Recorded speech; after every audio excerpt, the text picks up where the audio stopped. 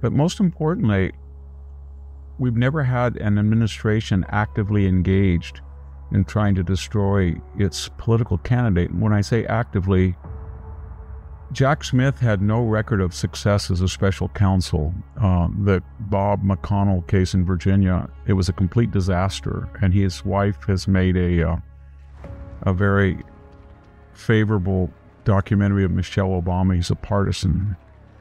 And he is charging Trump with essentially the same crimes that Robert Hur said that the president was guilty of Joe Biden, but he could not be prosecuted because of his, I guess you'd call it cognitive decline.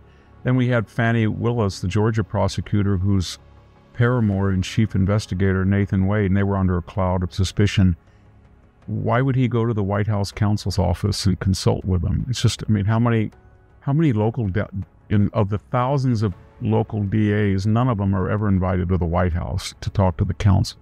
And then finally, why would the third highest person in the DOJ of hundreds of prosecutors take a cut or resign to go work in the Manhattan plague scandal Alvin Bragg office? And yet that all happened.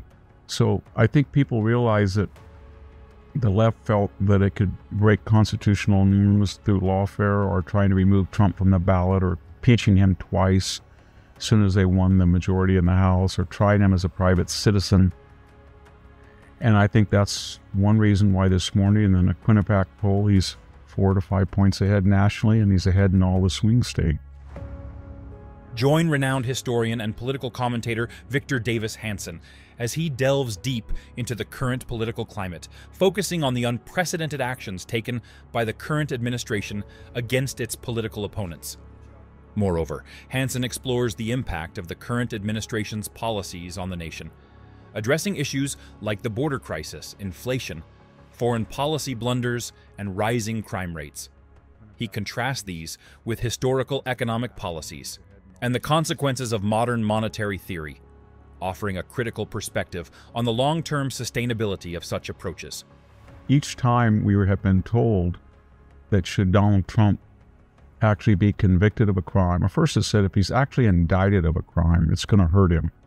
And we found out in the primary, Ron DeSantis was 4 or 5 points ahead when Trump was indicted, and then that reversed on almost automatic. Then we were told if he were to be convicted and the rubric convicted felon would be used, that would be detrimental.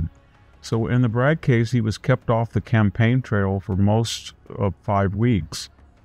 And he used the New York environment to appeal to non-traditional constituencies, Latinos, blacks, poor people in the outer boroughs. And he actually went up, and he was running almost dead even, and now he's ahead.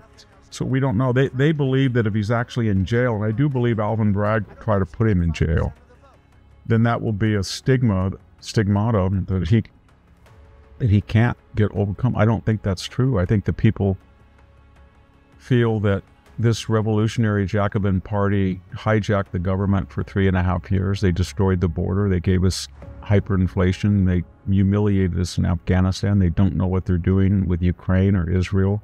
Crime is out of control.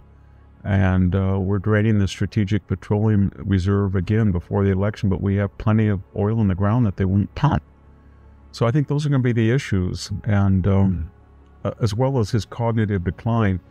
I hope Trump is a little calm tonight, because if history is any guide, during one of the 2 debates, the State of the Union, that abhorrent Phantom of the Opera, semi-fascist hyper-MAGA speech, in each of those cases, he abdicated his role as president for 4 or 5 days, slept, and then there was all these rumors swirling around of the cognitive stimulants that he had taken to animate him.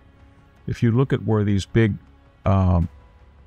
deficits started, really, Bush did it because of the war, but Obama, that was the stimuli after the 2008 meltdown.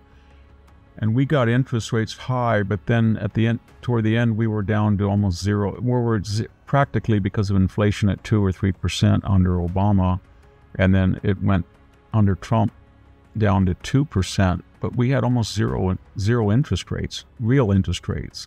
the interest rate was lower than the rate of inflation, and that encouraged people. And you actually heard it spoken that under modern monetary theory, the left said it's just a gimmick of numbers. We print the money, we control the money supply, we can do whatever we want, and with zero interest, it's a win-win situation because we can spend more money on entitlements, and then all these wealthy people who have bought T-bills and U.S. bonds will they don't get any interest on it. We'll pay them back in inflated dollars. And that was almost, when you listen to some of the people around Obama before the interest rates took off in 22, that was what they said, only they had a fancy name called modern monetary theory.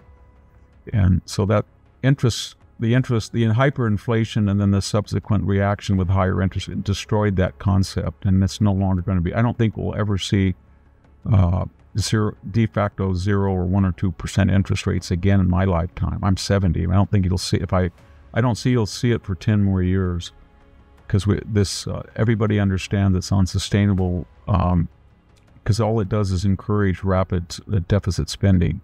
When we look at Europe, we always thought that Europe was crazy, it was socialist, it did things that we would never consider. But when you look at these issues that we have embraced, high taxation that is completely targeted at wealthy people, and then you look at our crime and the way that we react to crime, and you look at our open border compared to the Greek border or Italian border or French border, you can make the argument that Europe is much more conservative than we are. They wouldn't think of paying reparations to people, at least the mainstream wouldn't. Their borders are more secure now than ours. And I think the parties that are coming into prominence in Europe are much stronger than the conservative movement in the United States.